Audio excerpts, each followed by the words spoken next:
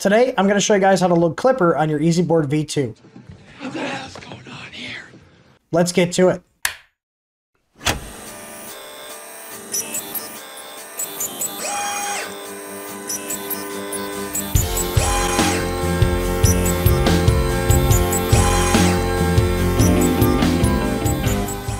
So since Klipper is so popular and you guys keep asking us about it, I've decided to put together a video on how to install Klipper on your EZBoard V2. Now, one thing I want to mention before we get into this is when most people say Klipper, they're actually talking about a stack of software that all works together to give you an interface for your 3D printer, whether that's through a web browser and or through a touchscreen interface. This guide is assuming you already have either an SBC or a computer running Linux that you have Klipper installed on, Moonraker, which is the API, and one of the front-end interfaces. Those front-end interfaces could be Octoprint, they could be Fluid, or Mainsail. If you're using a touchscreen, which a lot of people are, you could also be using Klipper Screen. But we're not covering any setup other than the board firmware in this video. So for my SBC, I actually have our EZPi R4 Plus kit that I've reflashed the SD card with a base Armbian Buster installation. I've used the Klipper installation and update helper script, which is linked in the video description, to get Klipper installed along with the Moonraker API and the Fluid interface. So the first thing we're going to want to do is SSH into our computer that is running Klipper. In my case, it's my EZPi R4 Plus kit that I've reinstalled Armbian on. I'm going to go ahead and log in.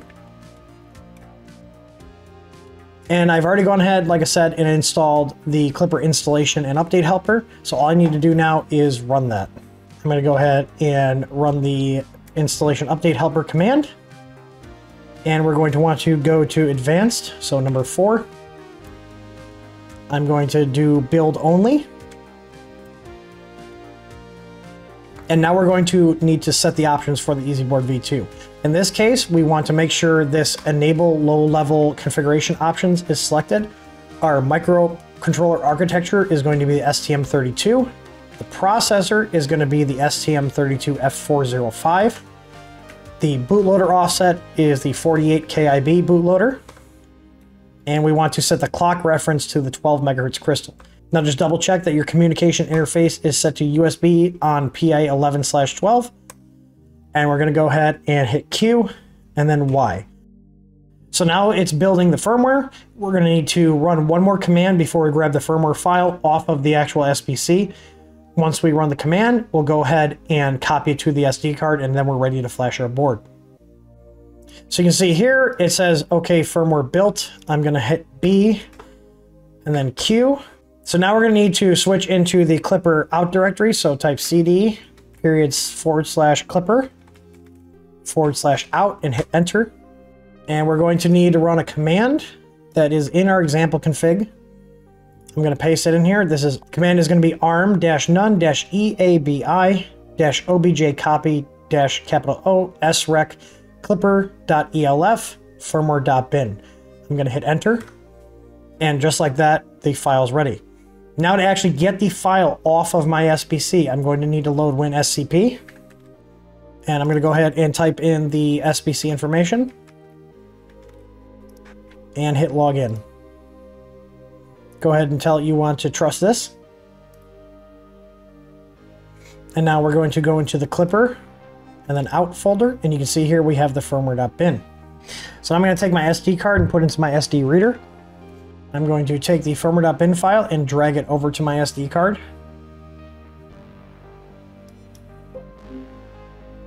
And now you can see the firmware.bin is on my SD card.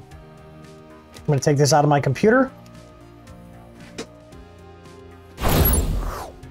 And now we're going to put it into our control board with the power off. I just have this set up on the bench here so I can show you guys different options as we play with the Klipper settings. So I'm going to put this in. Give the board power. And just give it about 30 seconds and it will flash the firmware. Now by default, you're not going to see anything on the screen. So now we need to go back to our home directory. We can do CD, little wiggly sign. And then load the KIAUH script again. And we need to get the USB ID of our board. And this will be different for every single board. To get that, hit 4 for advanced, and then hit 5 for get MCU ID, 1 for USB, And we can see here, now we have the ID. So we're going to want to copy this USB Klipper ID here. And we're going to want to go ahead and put this in our printer config file. So now to actually get everything talking, we need to go to configuration here, go to printer CFG, and I'm going to paste that USB ID here just for reference. And then I'm going to copy the example config we have in our GitHub for our EZBoard V2 into here. And scroll back up, and we now want to cut this. And we're going to replace the placeholder one we have here. Now at this point, I hit save and restart. And now it's going to connect to the control board. So right now we have Klipper set up on our EZBoard V2, and we have a very basic config. There's no LCD set up, there's no filament sensor or anything. So I'm just going to go through the options we have that are commented out that we tried to put in here to make it easier for you guys to get set up and running with our board with Klipper. So if I go back in the printer config file and we scroll down, you'll see there's a bunch of options that are commented out. Some of these options we have that are commented out are for like a BL Touch with the control pins here and the sensor pin. Filament sensor options, our NeoPixels here, and then the LCD. Now, if we switch over to my actual board here, you can see I have fans connected to the fan outputs. This is connected to my layer fan. This is connected to my controller fan. So these fans will come on when a motor or a heater's on and shut off automatically.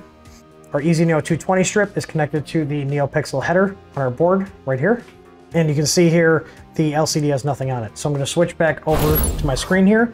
I'm going to uncomment the display lines. All of these lines here need to get uncommented. And then I'm going to hit save and restart. But before that, I'm going to hit that and I'm going to switch over to the camera.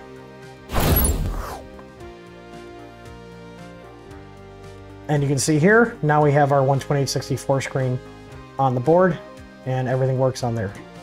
Now, if I want to get my lights working, I can go here and uncomment the NeoPixel options. Again, uncomment all of these. And we're going to hit save and restart. And we should see those turn on in a sec once the firmware reloads. There we go. And now we have our NeoPixels working.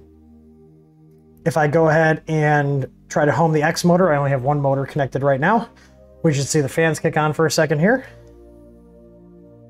There they go, and they'll shut off. It's going to complain about not being able to home because obviously this isn't in a printer. I'm going to go ahead and turn the part fan on. You can see here, the fan is spinning. And just like that, we got a basic config here. I hope this gives you guys a little bit of a head start getting Klipper running with your EZBoard V2. This video, like I said, is focusing on just getting Klipper on your actual EZBoard V2 and getting it communicating with the actual interfaces that we talked about. Hope this video helps you guys get Klipper running on your EZBoard V2. We'll be doing other Klipper content on this channel. As always, happy printing.